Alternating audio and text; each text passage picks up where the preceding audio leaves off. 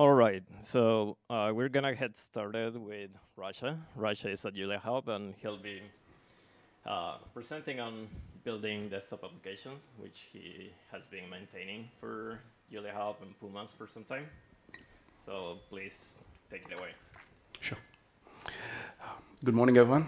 Uh, so yeah, so let's begin with what an enterprise-grade integrated Julia binary means. So let's say you have an application, it's written in Julia. So obviously it uses Julia packages, and you do have artifacts and dependents and prerequisites for this binary. And you want this binary to ship to an enterprise or any public medium. And so in this talk we will provide guidelines on what you should take care while shipping your Julia application. So let's begin with this. And so our talk is divided into multiple. Yeah, our talk we do have three major operating systems: Linux, Mac, and Windows. So we will start off with the common features. These common features are applicable for all three of them, just as in the slide says. So the first feature is obvious. You have to extract your Julia binary. You're shipping the Julia binary. You don't expect the customer to have the Julia binary, of course. And you're shipping the sys image or a PKG image, because you don't want your customer to wait until your packages get precompiled. So you ship a sys image or a PKG image if it is 1.11 and above, since PKG images are now it's not dependent on a single system. So, and of course, there are other prerequisites as well, like artifacts, registries, and management files, or third-party libraries. So we do have pre-install and post-install scripts. So let's talk about that. So pre-install scripts are the ones who check the prerequisites for your installer. You don't want your user to install the software and then figure out, okay, I needed a .NET framework, I needed this particular library to be pre-installed, but and now your application is not working. So you don't want to be in that situation. So you check for these prerequisites during the installation. That's where the prerequisite install script comes in. And of course, the check also applies to whether if you have a 64-bit Windows application and someone is trying to install it on a 32-bit. Of course, your pre-install scripts is going to come up in that situation as well and tell the user, okay, you can't install this software because this is made for 64-bit. And the post-install scripts, these are the scripts which you, for example, you write the launcher on the system, like during the installation. You can't write the launcher like in the binary itself. You have to write it on the system because you need to include the absolute paths. And of course, you do have the uninstaller as well in case of Windows. Uninstaller has to be written on during the installation, and it needs to be registered with Windows registry as well. So these things need to be handled in post-install scripts.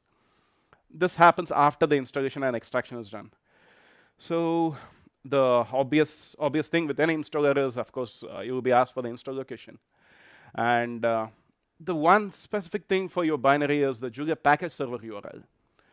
So since you're shipping this to an enterprise or even anything, even for a regular person as well, so enterprises do tend to have sometimes their own private package server, a PKG private package server. They might have an instance of a private package server running on their private cloud.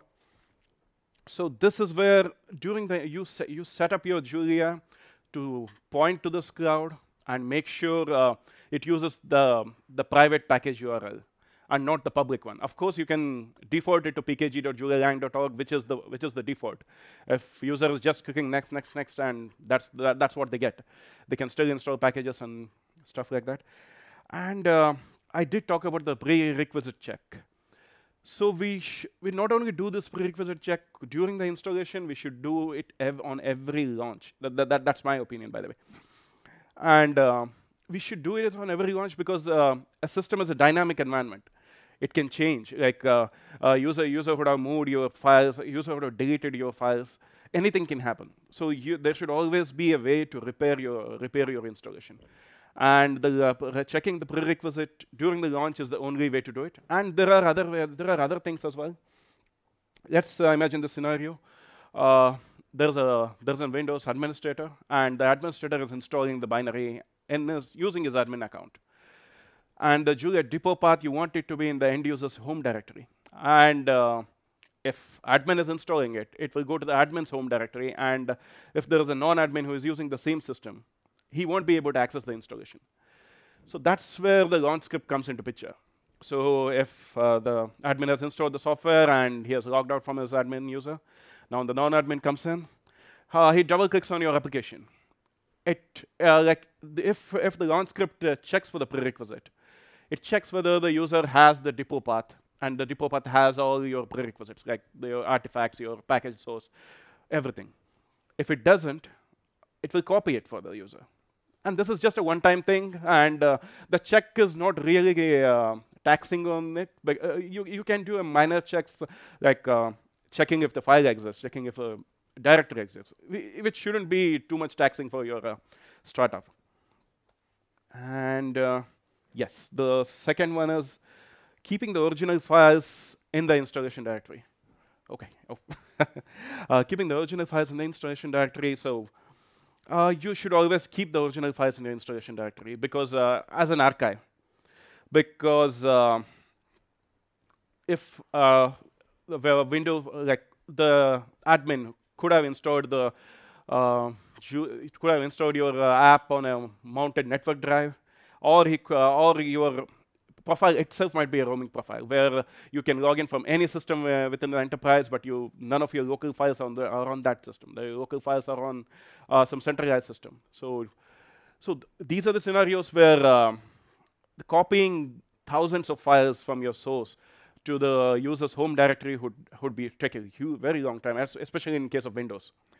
So yeah, you should be careful on this. So that's the reason you should use compressed archives.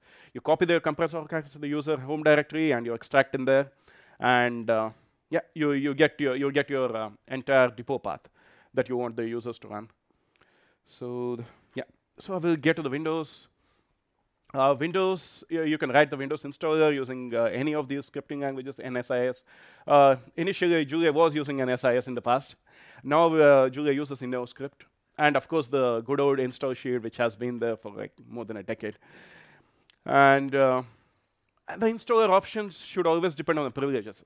Like you have a Windows binary, the non-admin is running, the options that you're getting in the installer should be different. And if an admin is running, of course, the options will differ as well. So your installer should not be a static thing, it should be a dynamic one. That's what it says. And yeah, I think I ran out of time.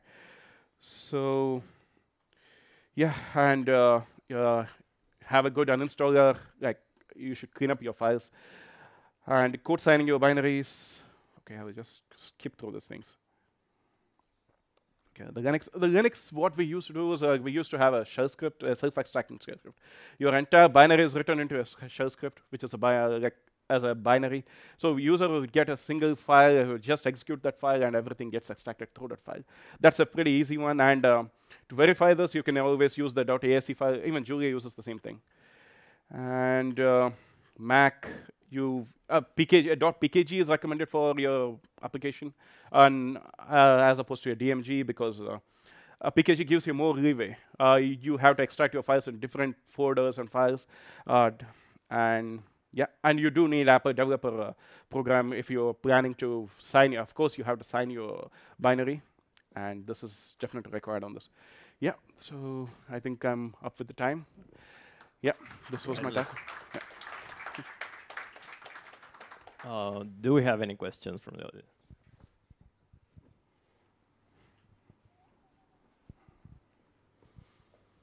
So I saw you put quite an emphasis on pre-installation scripts and post-installation scripts. Yes, I did. But why are you not delegating that to the bundle itself, like MSIX bundle, for instance, no longer has these scripts, opportunity to have these scripts, but it can put your desktop icon in the right place depending on the manifest file how you configure a manifest file. Oh, my bundle can be like this is a generic guideline, but the bundle can be an exe or MSI. Yeah, And it will have all these features. Yeah, but what would you do when you don't? Would it be a real issue when you don't have a pre-installation scripts and post-installation scripts? It might be, but since you're checking for the prerequisite in the launch script, you're covered in that. Even if you ship it as a zip file, your pre-installation, like your launch script is gonna check for the prerequisite and it's going to copy it for you. Yeah, but I'm thinking that since the bundle is itself signed, right? Yeah. So you just check the signature and it's kind of, I think it's assures that it's the right bundle, right? Yes. So, yeah. Okay, maybe we're up with time. We can catch up on this later, I guess. Yeah. I'm sorry, I couldn't get the question from you.